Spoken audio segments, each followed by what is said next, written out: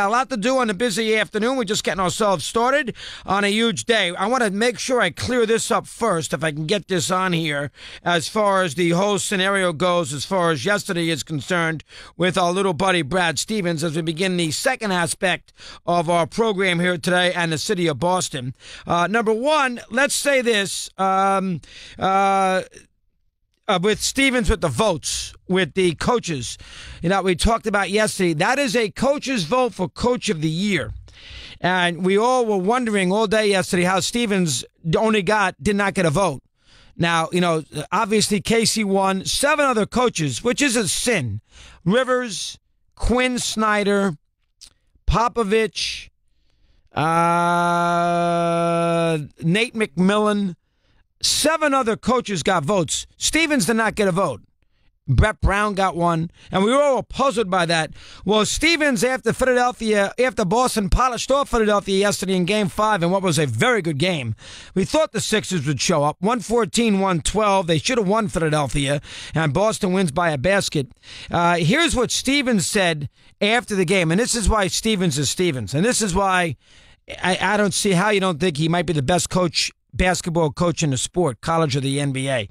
The way that thing works is you get one vote. I looked at the sheet, and there's no way that I would have voted for me over any of the other 29 people. The guy that should have won got it. Now, this is a guy, you know why he's so good? Because he hates the fact he's getting so much credit right now. You see the postgame yesterday with Tatum? Every question to him was about Stevens. And what Tatum said is that he's uncanny about putting this player in the proper spot.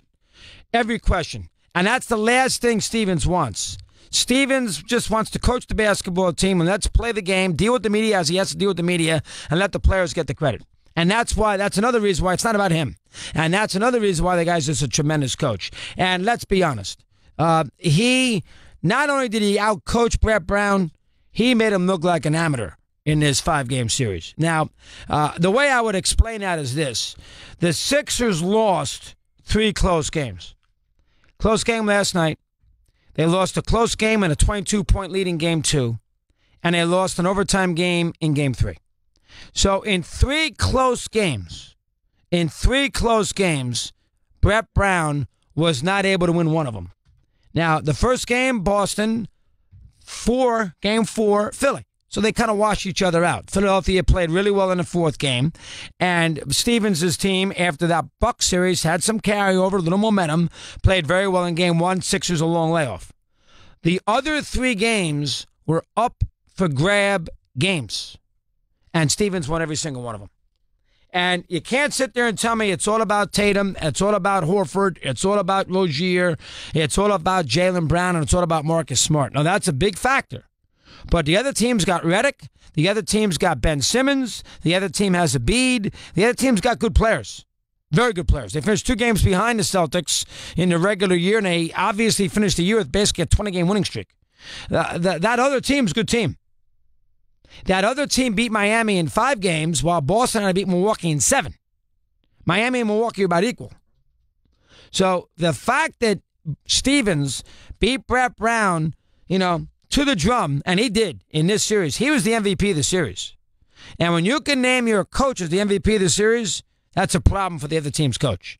Last night, he got good shots. When the game was tight. In Game 3, he's the one who got a layup with Horford on the basket with Embiid playing proper or improper defense, while the Sixers couldn't inbound the ball from half court and threw the ball all over the place. So that is a major issue as far as Philadelphia is concerned in this series. And that is a large reason why they lost. Simmons, can't shoot. That's a major problem, but he played pretty well last night. Embiid is he's a work in progress. He is very good now. He's going to be great. But, he's takes some ill-advised shots. He's a little haywire at times. He didn't make a big basket when he needed to make a big basket with 10 seconds to go last night, which would have tied it. I mean, Embiid did not take his team over the hump in these 3 big games. But I'll tell you all you need to know. How did Philadelphia play the last I don't know, couple possessions in Game 3. How did Philadelphia play the last 2 seconds last night? First off, they didn't have a timeout left. Secondly, that is the play that they designed after the Smart free throw. An inbounds bomb down the left sideline. I mean, as Colin Russo said, I would have rather have seen a half-court heave than that. That was atrocious. Absolutely atrocious.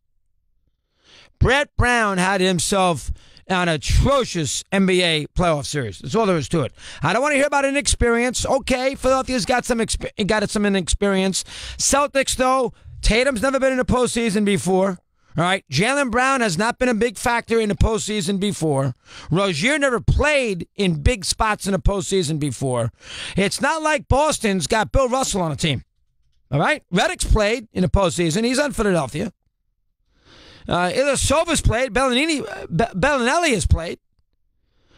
That was a mismatch on a sideline. And again, I think Boston, we all underrated them. They probably top to bottom, player by player, may have been a little better than the Sixers, but it should not have been a 5-game series. What a job Boston did. And as Kevin Lockery said yesterday, and I'll reiterate, that is a dead toss-up against Cleveland. A dead toss-up. 22 after the hour, we continue. Mad Dog Unleashed.